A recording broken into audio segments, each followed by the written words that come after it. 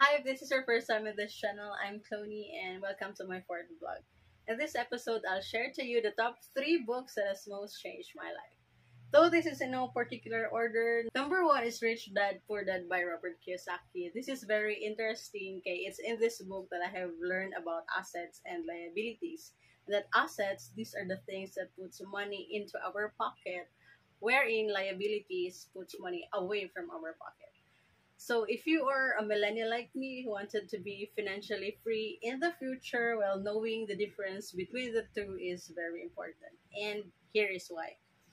One of the reasons why the rich become richer and the poor become poorer is because of spending habits. Did you know that rich people always buy assets first and luxuries last? Which means that if they wanted to, if they wanted to travel, or they wanted to buy a car or a house, they first invest in businesses or they make investment first, and the money coming from these investments, which then pays for their luxuries.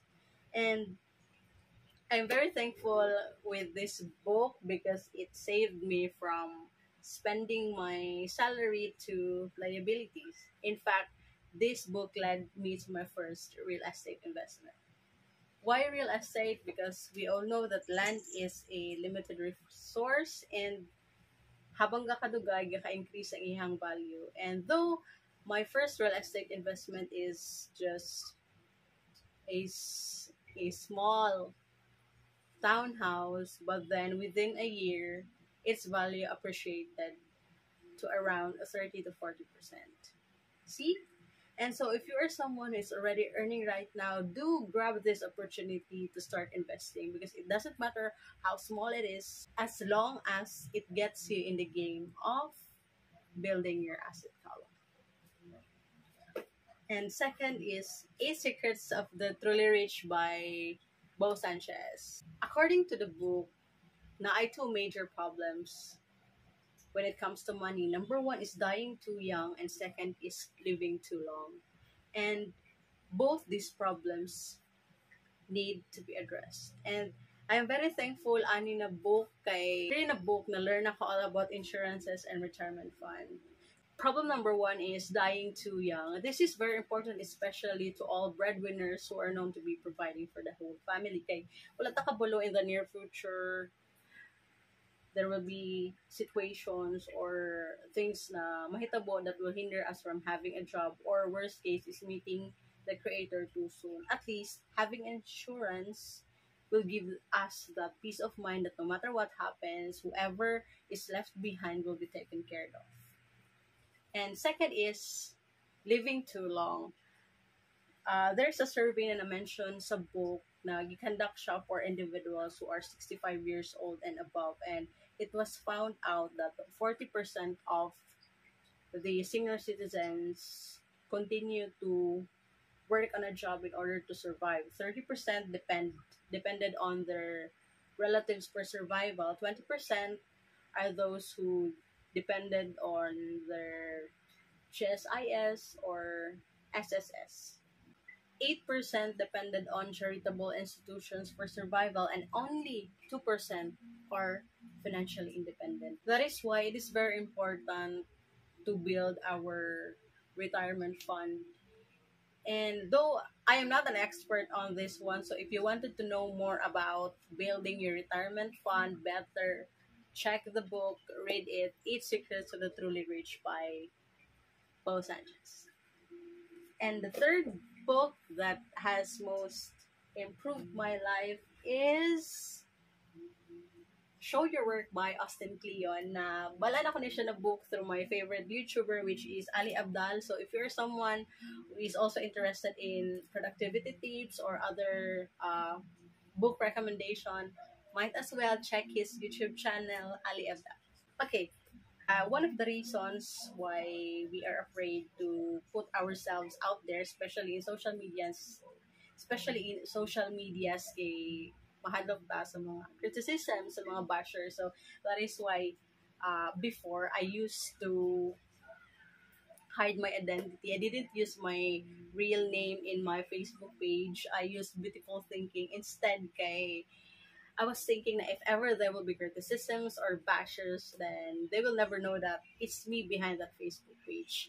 And I also have this idea na in order for me to be able to share something online, anything that na learn ako from reading or anything, extra experiences, is that my credibility. I mean ako, we needed to be a genius or an expert first before we can share to others. Well, in fact, we don't really need to be a genius. All we have to do is to be a documentarian of what we are doing. So if you are someone, for example, na hilig mag-draw, then you can document your journey in drawing. In drawing or painting, whenever we are starting to build our brand in social medias, whether in Facebook, Instagram, Twitter, and YouTube, in the first phase, dili na to kailangan mag-think all about our subscribers or mga likers. We should first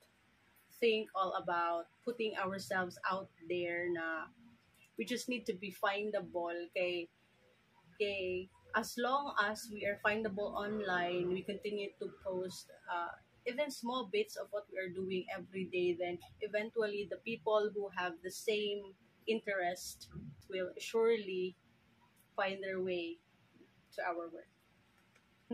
Instances of criticisms or bashers, ang nalearn ako ani ng book is we should always learn to take a punch. Okay?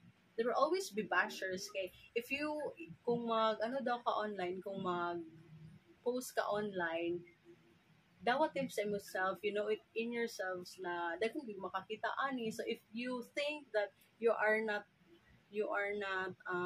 sure enough, or you are not ready enough to share what you've got to the world, then just don't post it yet. Okay? And if ever you have ideas about anything in life, then better share it with others, because we don't know, maybe our dumbest idea might be the one that will lead us to success. And so that's it. Those are the three books that has most changed my life: Rich Dad, Poor Dad, uh, Eight Secrets of the Truly Rich, and Show Your Work by Austin Kleon. I hope you get something important from this one, and maybe in the future I'll share to you other book recommendations and the books, the lessons that I've got from the book, and how the book has changed my life.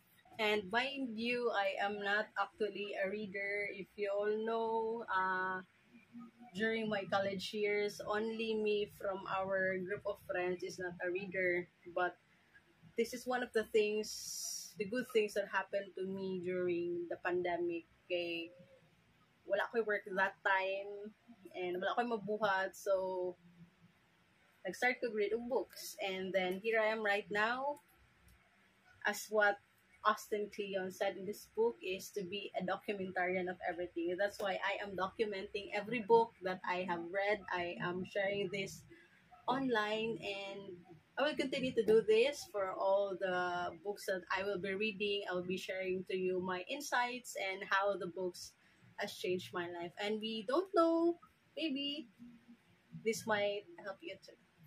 And so that's it. Thank you for watching until this part, and see you again in my next vlog. And I also have a Facebook page. Instead of Beautiful Thinking, I already use my name, Chloney. Goodbye. See you. Bye-bye.